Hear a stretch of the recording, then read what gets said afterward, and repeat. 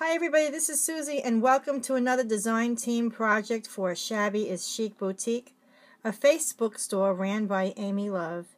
Today I'm sharing with you, I actually have for my design team project for this month, I have a double whammy, so please make sure you see both of my design team projects for Shabby is Chic Boutique. I have this one here, and there'll be another one that's coming right behind this one, and in both of them I'll be sure to put each video in the drop-down box, so you don't miss anything. So let's get started.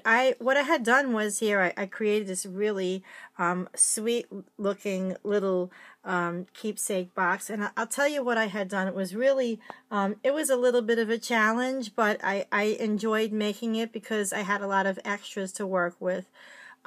This is just a regular box that you would buy from any craft store. This one is from Michael's, and what I did was I added the pegs at the bottom, so I have these really great long legs, like bedroom, like armoire type of legs, and it's painted a really nice color, buff pink. And on top of that, I had put some of this vintage lace, which is a family lace that I use. It was handed down to me. The whole thing is painted, like I said, and on the base is the vintage lace. And then I added this really pretty feather because it matched so nicely. And I'm just going to go what I'm looking at. I don't want to jump from place to place because there's a lot here. And then I made my own little Marie. Instead of printing her out and putting her somewhere, I thought that I would just print out Marie, cut it out, put some Mod Podge over it, and make my own little Marie Antoinette charm with some lace and some bling from Amy's store. And these are so pretty, these little rosettes. I can't believe how great they came out. They were actually attached to this lace here at the bottom.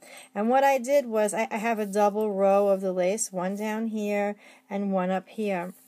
And what I did was I just gently snipped off all the rosettes, and there was like 20 of them, and I sewed them all together, and then I sewed a little pearl in the center, so I have one here and one in the back, and I'm going to show you that. I made this really pretty Georgette fabric twisted rose.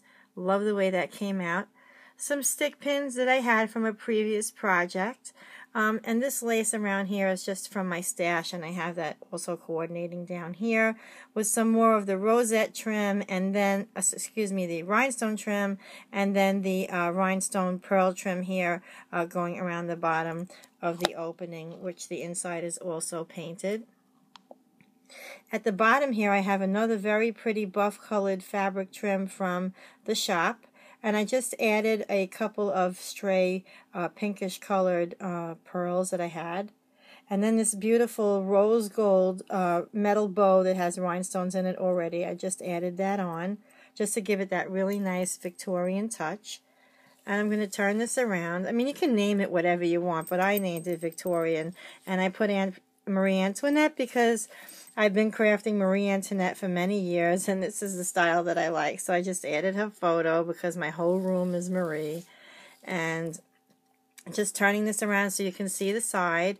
I have here's the flower that I made, and then here's the other rosette that's behind that.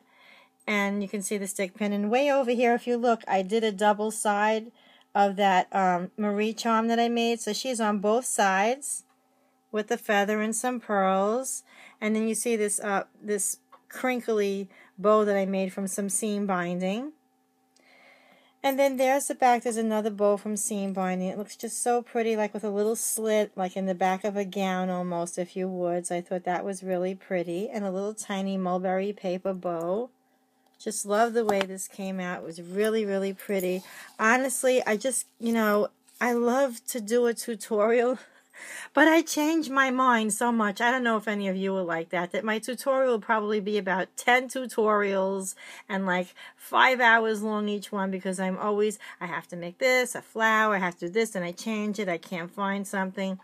So I just take my time as I'm going along and just share with you the finished product, which I hope you enjoy seeing. Everything will be in the drop-down box below here where you can shop and see more still life photos of mine and where you can find me online. And this is really it in the background. You'll see in some of my photos that I have a lot of feathers. So I have some really pretty propped feathers here that I use for photo shoots in my studio for my crafts. And that's basically it. So I hope you enjoy seeing this really beautiful Marie Antoinette style Victorian Keepsake box. And I hope you all are having a great day. Please stay tuned for the double whammy coming. Bye.